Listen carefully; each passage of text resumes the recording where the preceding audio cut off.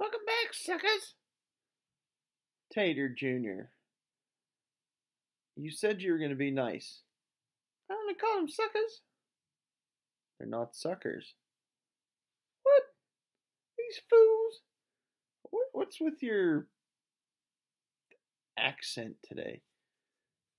I just thought I'd try something new. Hi, Lexi. Hi, Jaden. Hi, Sarah. Are you going to say hi to the guys? No, they're suckers. That is so mean. You're fired again.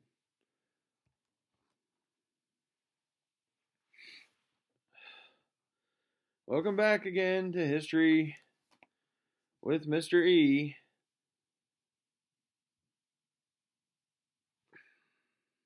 What are you doing here, Gollum? I wanted to hear about the ring, precious. No more. In the 1950s, we're talking about 21.1 today. In the 1950s, the war is over. Yes, we're fighting in Korea, but World War II is over. Korea, we talked about last time. So today we're not going to talk about war. We're going to talk about social things, I guess you could say, the society of the 1950s. The American way, the baby boom, the change in American society after World War II and basically after Korea, or, during the Korean War. The first thing we're going to talk about from the 1950s is the baby boom. Families grew rapidly. Everybody got married and had kids, and there was a massive need for goods and services. After World War II, people wanted their own home. Before World War II, it might be a big giant house with 2 or 3 generations of a family living in it. Grandma and grandpa, mom and dad, maybe mom and dad's brother and sister, and then all of their kids. And maybe one of them would get married and just stay in the house. A lot of times you had multi-generation houses. That's why you see so many monstrous sized houses if you ever go to an old city like Pittsburgh. Because multiple generations lived in these houses. After the war, though, they built tons and tons of little houses. Little tiny 2-bedroom or 3-bedroom houses. They called them row houses. They called them war houses. Just little teeny tiny houses for one family. I mean, they weren't all teeny tiny. They were ranch houses. They would build entire blocks and streets, and street after street after street of these little houses that were almost exactly alike from the outside. Of course, then you got to paint them whatever color you wanted and things like that. But there was a huge housing boom. I had an uncle who built houses in Boardman in Austintown, Ohio. Made a lot of money doing it. You can go through parts of Bowling Green now.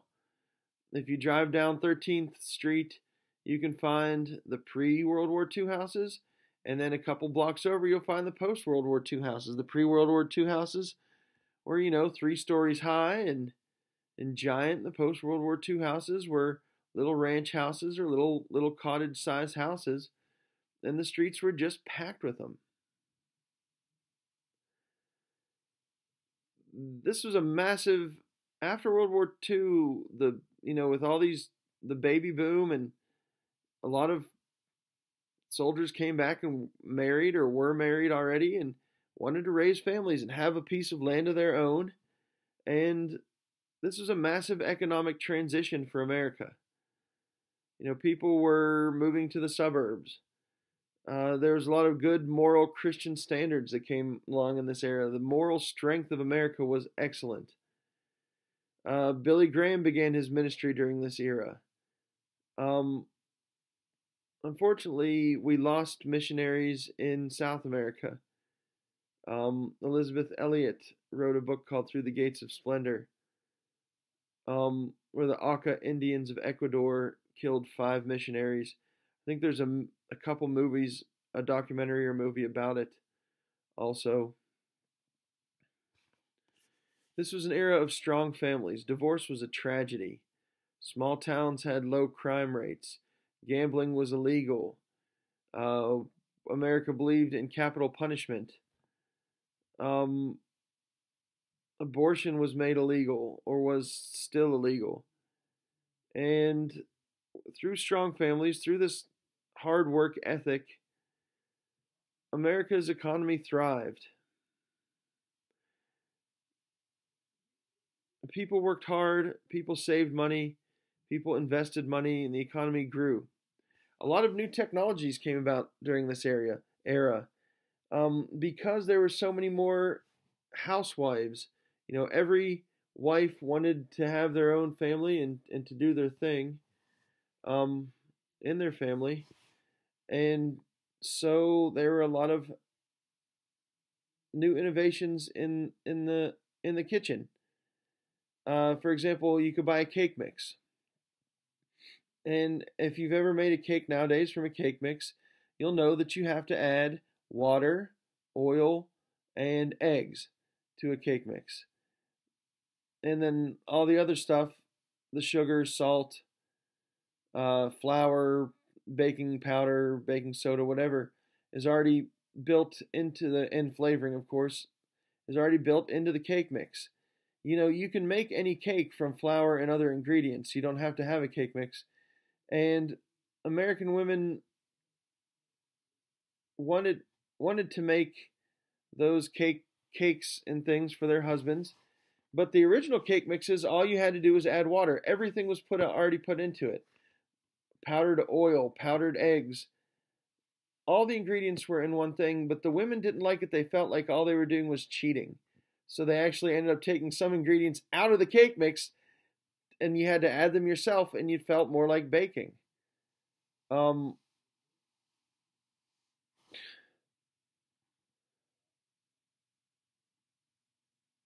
and American housewives established themselves. And it wasn't just cake mixes, it was things like casseroles, like Hamburger Helper, or just being able to design the how you wanted your kitchen to look. What kind of countertops, what color wallpaper, what type of dishes you wanted. There was so much more color and vibrancy to the world, especially because of plastics, um, that were easily manipulatable, to make into what you wanted them to look like, rather than just here's your white plate, here's your white glass or clear glass. Here's your countertops are going to be white. Your walls are going to be white. If you have tile in your bathroom, it's probably going to be white. So they changed a lot of that in this era. The economy grew. People began to save money and invest money. There's a lot of new technology, like jet propulsion for airplanes, early computers, new types of medicine, lasers, film and video. Um, and of course, there was the housing boom, which we talked a little bit about already. A lot of servicemen got money through something called the Servicemen's Readjustment Act. And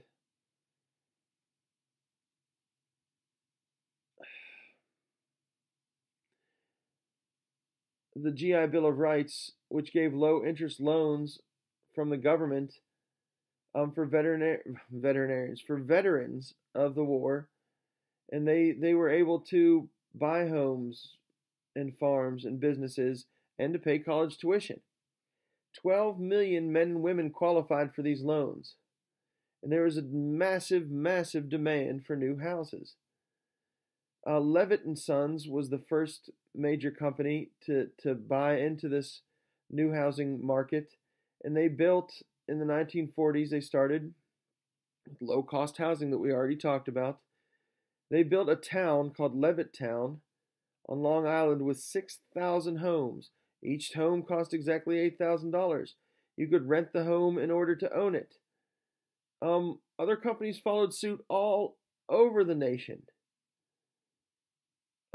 there's a massive shift from the farm to the city, from the city to the suburbs.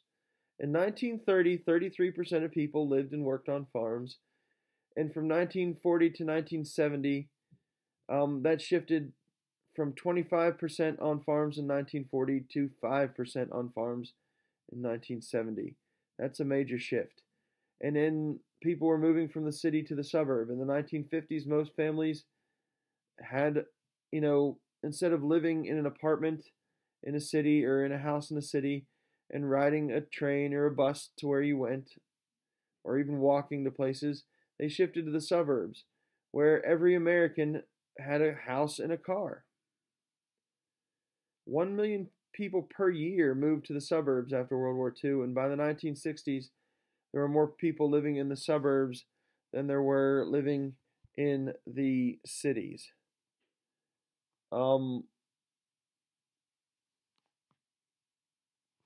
Cities with suburbs became major metropolitan areas, and people just kind of spread out. Another thing that was born during this era was supermarkets. They were widespread and made it easy to move goods from place to place because there were so many of them. You could get fresh fruit in any city, vegetables in any city, from anywhere around. It wasn't just whatever was local. You could also get, say, bananas from Brazil or wherever they grow bananas, or coconuts from Hawaii, or pineapples from Hawaii, or avocados from California, right here in Kentucky, which is something you guys lived with since you were born and since time out of mind, but that's not the way it always was. You could also get any type of meat or dairy product. And the supermarket was born because these stores weren't just your regular five and dime. They provided all of the different foods and services. They had in the store a greengrocer, which is your fruits and vegetables, a butcher, which is your meat, a dry goods, which is your, flour and cake mixes and that kind of stuff. And they were all combined into one large store and supermarket, which we don't even think of as anything special. We think of places like Food Lion or Piggly Wiggly or Kroger as the small stores compared to the monster super centers like Walmart. Health improved during this era. Jonas Salk created a vaccine for a disease called polio, which had run rampant through America and Europe for years, a debilitating disease of the legs that kept people from being able to walk right for their entire life. My great uncle John had polio and almost didn't get to come to America because of it. When my family immigrated, my grandfather carried him through immigration, and when they wanted to look at the baby, he'd say, "Oh, no, the baby's sleeping, leave him alone." That's how he kind of smuggled my great uncle into America with a disease that would have kept him out of the States. Not a good thing, really, especially thinking about it during the COVID era. So there was a polio vaccine in the 1950s, and then we came up with vaccines for measles, mumps, and other deadly diseases like diphtheria, tetanus, and the whooping cough. Some of these diseases are coming back nowadays because of the ignorance of anti-vaxxers. And I don't care if you're an anti-vaxxer or your parents are anti-vaxxers. That's just silly and stupid. These vaccines almost completely wiped out these diseases and made America a safe and healthy place to live. There was major technology. Think of technology in clothing. You had clothes, the cloth called polyester was developed. It was a synthetic cloth which allowed you to wash and wear your clothes without having to press it because it didn't wrinkle. You could make clothes in any bright color you wanted. We had durable plastic, your Tupperware type stuff, or whatever, plastic that was so strong and so long lasting that it could replace glass. Like instead you have plexiglass. It could replace wood in a lot of situations. I've seen whole, house decks made of plastic, um, type composites, and they also replaced wood in things like bowls, mixing bowls, and plates oftentimes. And then you also had lots of metal items that were being replaced by plastic. You had Formica countertops instead of wooden or stone countertops, and with bright colors, and which allowed housewives to have a personality when decorating their house. And then this also became an era of leisure and recreation. Baseball was integrated, which meant black men were allowed to play with white men in baseball, thanks to Jackie Robinson and some other brave ball players. Um, Music became popular again. Marian Anderson, the greatest opera singer of her day, was actually a black woman. She sang for 75,000 people at the Lincoln Memorial. This type of thing was unheard of, especially for people of different races to do, and it was awesome. We also had, you know, baseball and football were gaining momentum. College sports were popular, and people had leisure time on their hands. One of the major industries that came up in America because of the interstate highway system and because everybody had their own cars was tourism. People could get out and do things now and had leisure time to do stuff. Tourism became a major industry. My grandparents were from Cleveland, Ohio, and they went on their honeymoon to guess where? Oh, good guess. That's right. Mammoth Cave was where they went on their honeymoon. I actually have an ashtray from their honeymoon, and of course I don't smoke, but I still have an ashtray because it's an heirloom from Mammoth Cave from the late 40s, early 50s, I guess, 1950-ish. Tourism became a major industry. 70 million American tourists were going to places like national parks, like Mammoth Cave or Yosemite or whatever, and they were going to monuments, touring Washington, D.C., going to great battlefields like Gettysburg and seeing monuments. And it gave Americans a great feeling of national pride and unity to go see the parts of the United States that they'd only heard of, to see those purple mountains majesties and those amber waves of grain that we sing about, to see this land, this beautiful land of America, and to be able to do that on your own without having to watch a show or read a book. It was awesome. This was also the beginning of the overseas travel by air. In 1958, passenger jets like the Boeing 707 were built, and you could fly overseas. It was also the era of the first theme parks like Disneyland, which was built in 1955. And then, of course, the last thing we're going to talk about today is one of the major things that happened in the American public, or to the American public, was the advent and proliferation of the television. In the 1950s, televisions replaced radios in almost every home. There were three major stations, NBC, ABC, and CBS, and guess what? They're still the three major stations. Of course, there's Fox, and there's all the other cable stations, but everybody in America had a television. And by the 1960s, they weren't all black and white TVs, they were color TVs. And I'll close this one with a funny story. My dad had a black and white TV, and they wanted to see it to be a color TV, so they went to the 5 and 10 and bought a color converter for their television, which is basically a piece of plastic with a blue part across the top and a green part across the bottom to make it look like sky and green grass. And if that's not completely ridiculous, I don't know what is. But it was a different day and age. And things were changing rapidly. And America was growing. Don't forget to work on your papers, guys, and have a good day.